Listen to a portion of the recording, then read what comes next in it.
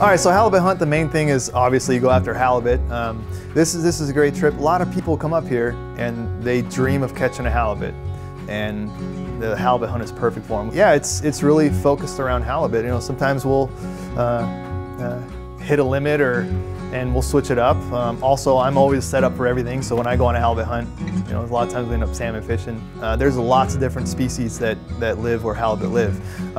You have Pacific cod, sometimes you go to ling cod. We've caught salmon on the bottom a number of times. The main thing about the halibut hunt too is if you're coming up by yourself and you don't have to book a whole boat to go fishing. We send halibut hunts out every day, and we have 4 people booked on a boat. It's really no problem to put a 5th on, and so you could just pay the per person rate, and it's really hard to find here in Southeast Alaska.